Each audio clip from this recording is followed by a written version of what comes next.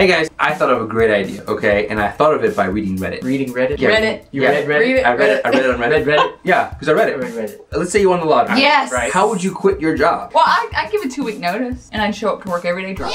Like, and leave early. What would you drink more wine? But I'd be respectful and give a 2-week notice. And, you know, have a little bottle of water, but not really. You gonna take a taxi? Don't drive while you do it. Well, of course. No, she's taking a limo. Yeah. Yes. Stop full. The bar would be full. I'd be like, here, my manager, would you like a bottle of wine? Here, employee, would you like a bottle of wine? No, she's drunk. Yeah. You want something there? Sure, I'll make that fruit basket. Take that pineapple and shove it up your ass. I'm self-employed, so I fire myself. You just not show up for work? I tell my boss off. You are the biggest.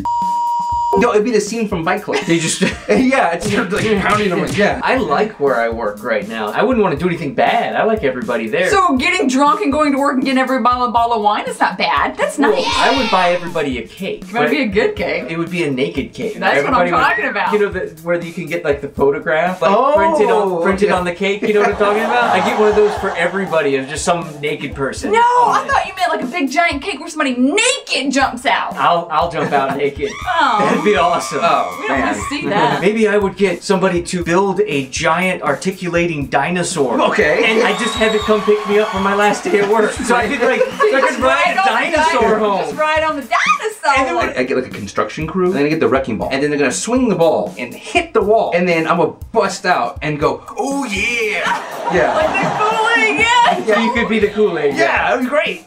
And then that's my 2 weeks. Oh, right there. All right, we gotta get going. But before we go, for next week's rejected song lyrics, we're gonna need number 1, how you would quit your job. Look at that. In 2 sentences or less, though, guys. How you would quit your job in 2 sentences or less.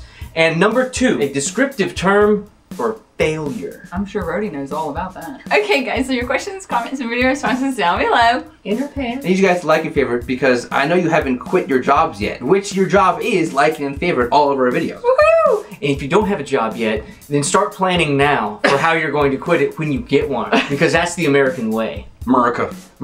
Once again, thanks for hanging with us. Remember to subscribe. It's either up there or down there, depending on where you're watching it. If you're watching it on a mobile device, that's pretty awesome. You should subscribe as well. And we'll see you guys next time.